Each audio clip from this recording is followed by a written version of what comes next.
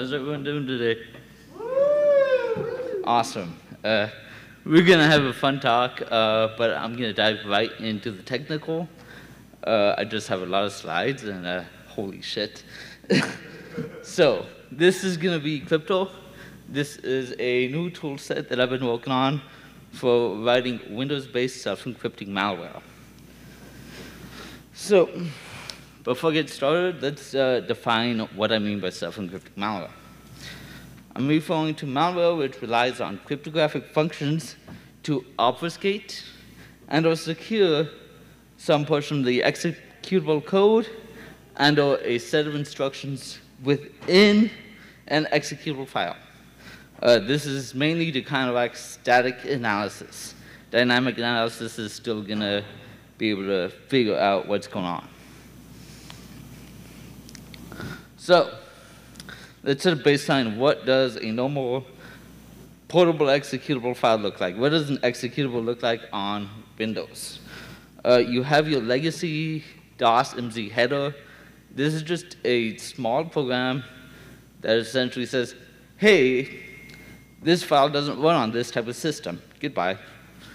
Then you have your portable executable header. This contains a little bit of metadata information about the executable itself. Next, you have your section tables. These are mainly an array of pointers to different sections. They contain some permission information. And then you have your sections, one after the other. And we're going to be playing with these sections in weird ways. So this is what you would get if you were to dump into IDA and look at sections for a normal binary. You would have your .text, it's a read execute section. You would have your input data and your read-only data, and these two are marked as read-only. Then you would have data, which is readable and writable. Now let's discuss what a self-encrypting malware might look like. You would start by adding a decryption stub, as well as an encrypted payload. Oh, jumping ahead of myself.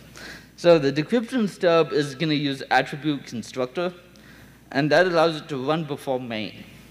Essentially, this allows you to set up an environment. Your encrypted payload is what you're actually going to be encrypting. This is the executable code. This is the instructions. So with this comes some heuristics. Obviously, you have two new sections that you don't see commonly in a binary. You also have section permissions being readable, writable, and executable. This might not be a good thing if you see it in a binary. The contents of the section in a encrypted section are going to be identified as data by either Pro or other reverse engineering tools. It's going to be high entropy data so you can use something like chi-square analysis to say, hey, this crosses some threshold. Probably not a good thing to run on your computer. So this is what it would look like if you dump a compiled binary into either Pro when it has these anomalies. We are specifically focusing on this .payload. You notice it has readable, writable, executable instructions. Additionally, it's identified mainly as data. If we were to look at the control flow diagrams, apples to apples, one would come out with a nice control flow diagram. The other one would be dumped just as raw hex. I would rather have a good control flow diagram to say this is what is going on. So now that's the baseline. What are we trying to accomplish there? How do we accomplish it? Well, first we need the address of the payload section. We need the size of the payload. We need to create a readable, writable section in our portable executable. For this, we first need to create this .payload section. And we need to use something in our makefile to modify these flags so that it is readable, writable, and executable. Next, we need to encrypt this payload. Now we can do this in Python. It's pretty easy. The most difficult part of this entire setup is writing the decryption step. And maybe it was my choice of using the Windows bcrypt library. If you want to write crypto, don't use Windows bcrypt. It is a pain. More on that later. So let's start by how do we get the address of our payload section? Well, we can specify a custom linker script, LD tac verbose, and then we just modify what we need. It'll look something like this, and I define two symbols, the start of the payload and the end of the payload. I use start of payload equals dot. That dot says, give me the current address. Then I collect everything marked as dot payload section. I align it to a 0x200 offset, and I get the end address. Then I can use the attack-T flag in GCC to use our custom linker script. And this is what allows me to define these symbols, and I can call them in externally. So that is what the compiler flags would look like. So now moving on to what do we do inside of our C file. We first need to import these external symbols. We have the start of the payload. We have the end of the payload. We import both of these. We just dereference these since they are actually pointers. This will give warnings in C, but I don't care. You can use a pragma to ignore those warnings. And then it's simple arithmetic. The end address minus the start address, you get size. Next, we need to create the readable, writable section in our portable executable file. The easy part is actually setting the writable flags on the payload section. For this, we just use opt copy. Set section flags is an option that we have in this. So what I do is I say set the section flags of the .payload section to code, data, alloc, contents, and load. This will give me the read, write, and execute permissions that I need inside of my binary. I'm going to copy it from Cryptor back into Cryptor. So I don't need a second file. It's done right there statically. But now, how do we actually define this .payload section? Interestingly, functions can be giving these attribute decorators, right? Attribute decorators allow you to say, I want this to be a constructor, I want this to be a destructor, or I want this to be a section. So we want something other than .text. How do we do it? Well, I defined a bunch of macros to let me do it really, really quickly. Technically, you say, you want this attribute, this section needs to be .payload. And then you can just define a bunch of macros and use those. But there's a slight problem with data. See, data likes to live in the .data section. I don't like that. I need it to be encrypted as well. There's no point in me writing a reverse shell if they see the string C Windows System 32 or C Windows CMD. That's going to kind of not be good for me. I want that encrypted as well. Luckily, we have stack strings. And I can define a macro for that. So I just cast the string into a byte array, and now it ends up on the stack. So this is what a payload would look like. So I would use the PL_int to say this is a payload. It belongs in the payload section. Then I would write whatever code I want inside of my payload. And because I've specified this, it's going to be encrypted. But how do we get it to this encrypted state? On the raw file, we need to find the offset of the payload. We need to find the size of the payload. And then we just need to encrypt it. There's no checksums. There's nothing like that. It's pretty simple. So I'm going to use the PE file. This is a module that you can get with Python. I'm going to open up the Cryptor, and I'm going to iterate through all the sections. And as soon as I find a .payload section, I'm going to say, that's what I need. I need the offset and the size. I can grab those pretty quick. Then I'm going to encrypt it and write it right back to the disk, right where I found it. And for this, it's simple. I seek the section offset. I read in that section. Then I'm going to go ahead and define our AES algorithm, encrypt it, and write it right back to the disk right where I found it. So now we have to start writing our decryption stuff. We have everything set up. Now it's just the fun times, right? The decryption stub is kind of custom in that it actually reaches out to a C2 server to get the AES keys that we need. So the steps that are going to happen is as follows. We're going to retrieve a pointer to the entry and exit point of our .payload section. We're going to calculate that size. We're going to load an RSA cryptographic provider with a public key. We are going to generate a one-time pad. We're going to encrypt that one-time pad with RSA. Then I'm going to send that all back to the server. The server is, of course, going to have the private keys and be able to decrypt this. Then I'm just going to flat out XOR against an AES key and send it right back to the client. Once the client receives that AES key, I'm going to XOR it against the one-time pad, and I'm going to retrieve myself the AES key I need to decrypt that payload. So here's where it gets fun.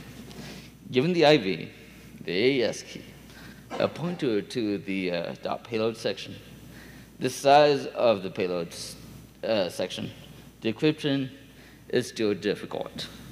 Microsoft's bcrypt library is a pain. This type of pain. Let's start by fixing a bug in Windows. So crypt import key info ex2 is a symbol that is documented by Microsoft, but they didn't actually export that symbol, so you can't just call it with their headers. Instead, you have to use load library. And from this, I'm going to import this symbol from crypt32.dll. It's your typical process for using load library. You're going to define the type and signature of the function. You're going to create that function. You're going to load the crypt32 library. You're going to find the symbol you need and get that address stored right in place. Now we just need to decode that public key. The public key is stored as a variable in an auto-generated header, along with other information such as the IV. That is what the header would look like. So your private key would be stored in there, auto-generated, and compiled right into the binary. The first step is to base64 decode this thing, and that's where I learned something interesting about bcrypt again. The first call is to calculate the length. That's all it does. You need to call every bcrypt function twice. The first one gets length, you allocate the memory. The second call actually does the decryption, or the decode in this case. So to finish loading the RSA provider, we're going to need to declare a handle to an RSA cryptographic provider. We're then going to need to decode the del public key into a public key info object, and that's where this symbol comes into play. We kind of need that to load this key and use it. Then we are going to get a handle to our freshly loaded RSA key.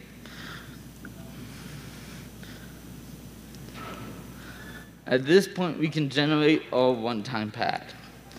Now, in the header, I have stored the AES key length, so it can be a 16, 24, or 32 byte long key. So I just open up the algorithm, call bcrypt generate random. Then I close that algorithm. Done generating our one-time pad. We're going to encrypt this one-time pad with RSA. Again, there are two calls. The first call is to calculate the resulting length. This second call is to actually do the decryption. And then the client is going to send the encrypted one-time pad to the server. The server is going to receive that encrypted one-time pad. It's going to decrypt that one-time pad. It's going to XOR this one-time pad against the AES key for decrypting the payload. And I'm going to use this apply one-time pad, so it's literally just a loop in an XOR. The server is going to send this enciphered AES key right on back to the client. So Python is nice. You can do it really fast. The client is going to receive this enciphered AES key. It's going to, again, undo what the server did. That way it can get the AES key back. And then we are going to acquire a cryptographic handle for AES CFP mode. I picked the cipher feedback mode simply because I could use it as a stream cipher. I didn't need to worry about the size increasing. So I'm going to decode that IV just like such. This was just basic C4 encoded and stored in the header. I'm going to open a handle to a cryptographic provider as such. Then I'm going to set the AES algorithm to CFB mode, and I'm going to give it the correct key and IV information. At this point, we're ready to rock. Because finally, we can actually decrypt the .payload section. And I don't need to make two calls in this because the size of our encrypted payload section does not change. In fact, it stays fairly constant from one to the other. So I take in the pointer, I write right back to that same pointer. Finally, we need to destroy all of the AES keys, the one-time pad, all of that. This makes sure that we can't recover it later. And now it's time for me to tempt the demo gods and see if they love me or hate me. So I'm here in my repository. And I'm going to do make clean. So now I've removed all the old stuff that I had in my old compiled version. And I am going to say this subdirectory is /payload. Everyone can read that font all right, right? Yeah. Awesome. Okay. So I have a calc shellcode, a reverse shell, and I have a test socket. I'm going to first start by demoing the reverse shell, right?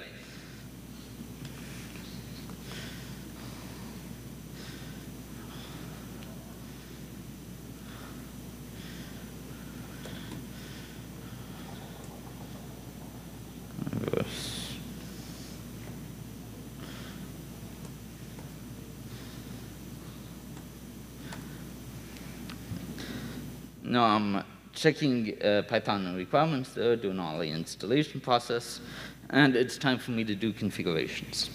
So first I need to enter the IP address for the server. Now, if you're running a server on like an Amazon EC2 instance, you have that IP address.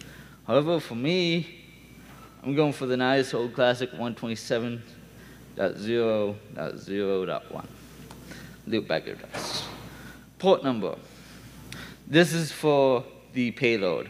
How are we communicating with payload? For this, I'm going to say 8080.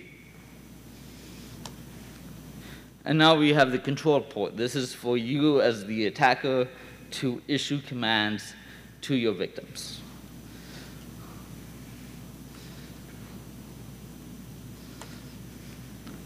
Next, I get to choose a security level. Level 1 is RSA 2048, AES 128. Pretty good. I also have RSA for 4096 and AES 256 because why take the chance? So now it's going to generate those AES keys, store them in the header, and be ready to rock and roll. And this might take a hot minute, so there we go. And now I have generated our new payload in the ./bin release Cryptor. However, we do not have a server running yet, so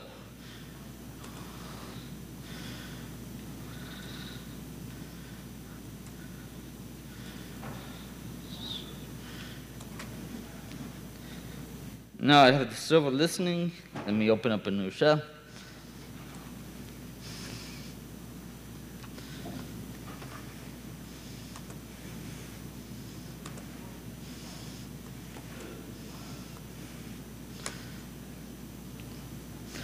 And then I'm going to run the payload. I've accepted the victim connection. There was a reverse shell coming through. The real magic behind this is I can have more than one victim. So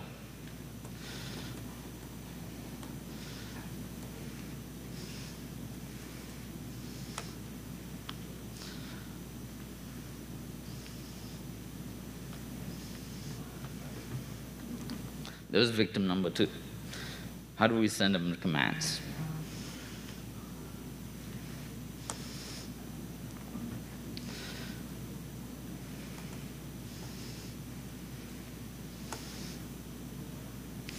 I'm going to run the command and control locally. That is going to be in server source, command and control. And now we have a way of issuing all our victims commands. So here I am. We have this over here. And I want my target to be both of them. And then my command is going to be dir. And now both victims have actually received that command. However, that's not good enough. What if I want to target just one of these victims? Well, I can do that. So first, I'm going to go ahead and copy this command because I'm lazy, and it's documented for me.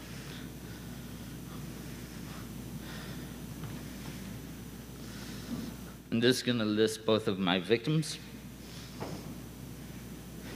Now I'm going to say my target is right here. I'm going to target just this guy. And then I am going to issue the command of cd .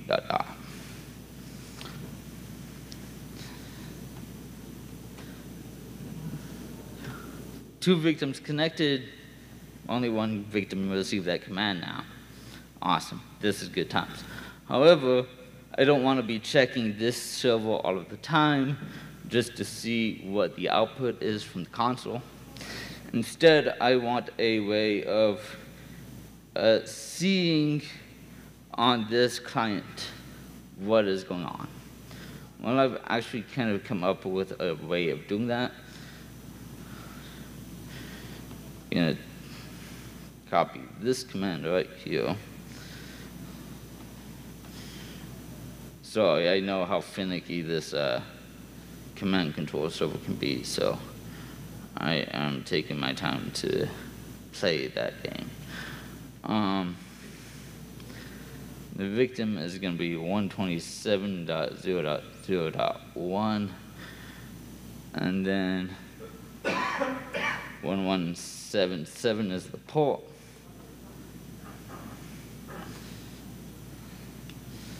And then I need to end that and that. Yeah. So that is the log history from that client specifically. It'll work for both clients. However, this is just one payload.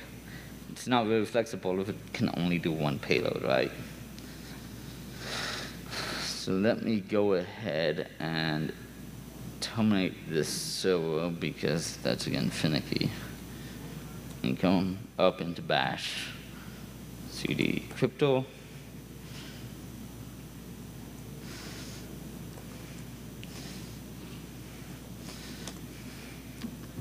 Now I'm gonna go ahead and make the calculator payload.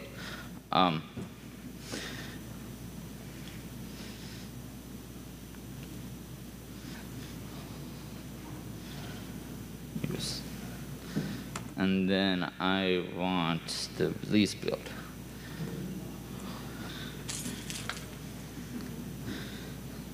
Again, it's going to go through this entire process. I'm going to need to set up the server at 127.0.0.1.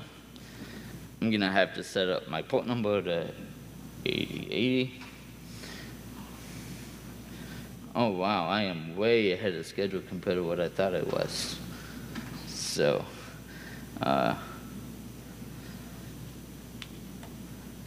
the server control port is again going to be 31337.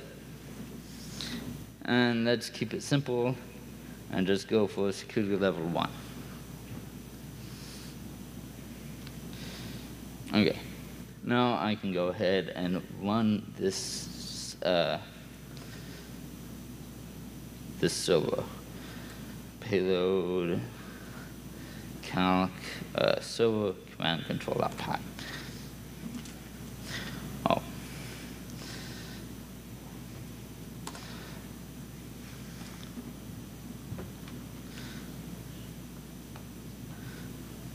Now we can run this.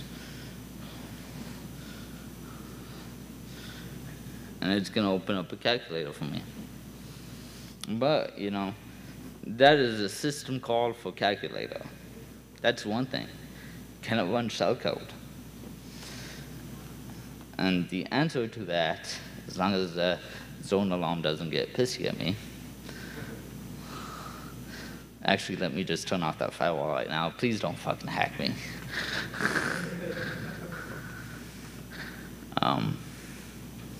View details. Turn this, and good emulation is probably what gets me. Yeah, I'm gonna turn that back on as soon as I can. So, why would I be? I know what I can normally do.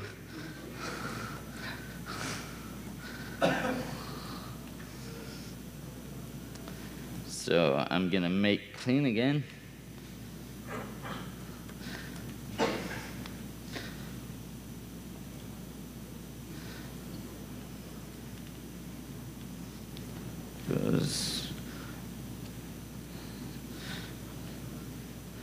Actually, one second.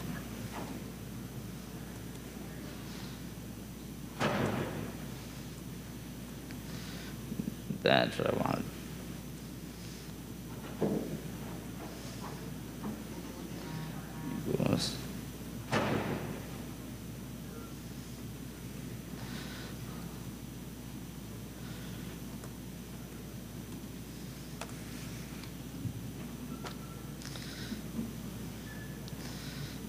Again, I'm going to have to specify all the important information.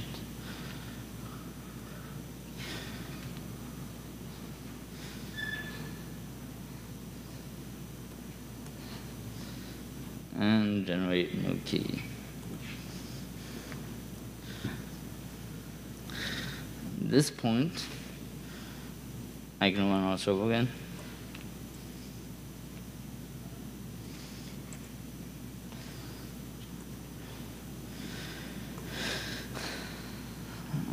Shellcode, server command control output. So again, /bin release cryptor.exe, and this should spawn a calculator. Oh, zone alarm still got me. Son of a gun. Let me fix the problem. off. Didn't. Off. Of course, the demo guys are gonna fawn on me. I've been demoing for probably 20 minutes.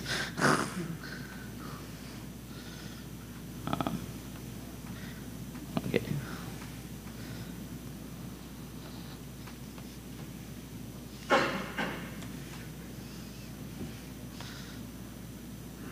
Give me a calculator. No, it didn't. Okay. Well, apparently it's gonna argue with me. I did have the shellcode working. Fun times. I can't win every battle. That should update, but yeah. So if I go back and actually take a look at these payloads. Let's start by just looking at the calc payload. Server, actually, not even server, let me look at client.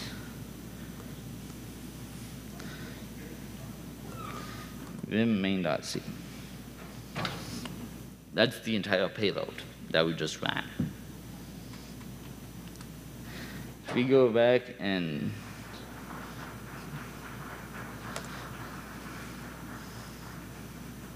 look at pretty much any of these, they're fairly simple create constructs. So cd for server.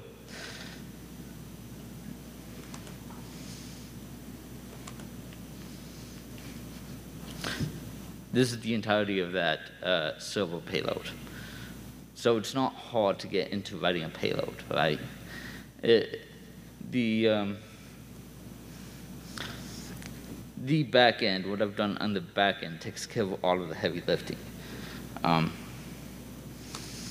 We can even come back and look at what that looks like live in IDA Pro, right? So, payload.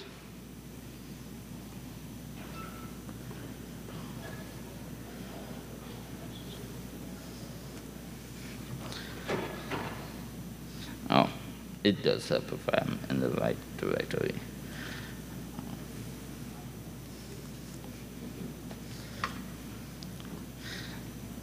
So right back to reverse shell. Notice I didn't use the make clean. It's gonna ask me if I want to generate new keys. I can just say no. I can do that. And now I have a payload that should be working. Will be working. But let's go ahead and dump this into IDA Pro.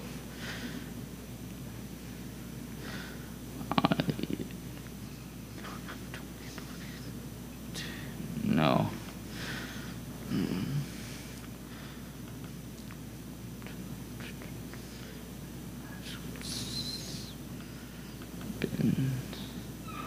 I made that debug. Yes, I did. So this is going to be with debug symbols. Again, it's going to have a couple of problems finding main. In fact, it's not going to like it whatsoever. I'm going to come over to a view. Actually, I'm looking for something. I know what I'm looking for, but we have subviews. I'm going to go to the segments. Here is all payload, read, write, execute. And this is what it's going to look like inside. So this is exactly what we were looking at earlier. Even with these instructions, I can almost guarantee you they're not good instructions, but here is the start of that payload.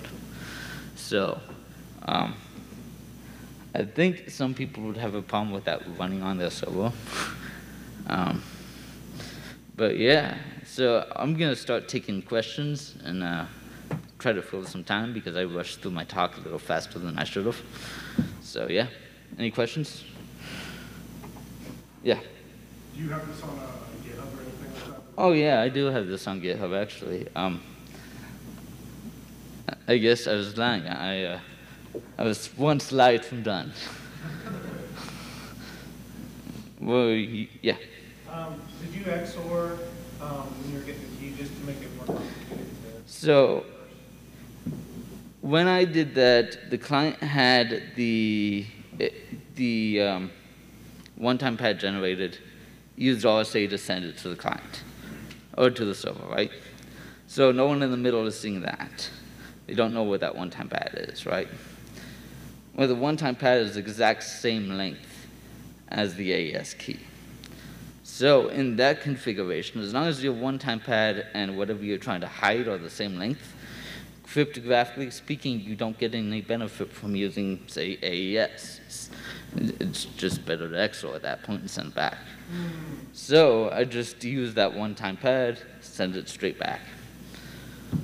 Now, obviously, don't repeat your, one-time pads all the time. That's gonna get you broken. But, yeah.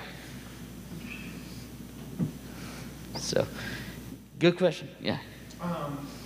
For like detection, does like antivirus hate when you're encrypting it? The antivirus rarely catches it unless I'm like jamming shellcode into it, and then I don't know if it's some function call that the shellcode is using that gets it. That is my guess, but normally the antivirus doesn't catch on to it very fast. Now that could be that I've just been deving on this computer and the antivirus is just acting weird, but yeah. It's not just, it's gonna have some heuristics that are easy to catch up on, right? So if you grab a section that's readable, writable, and executable, that's not good, right?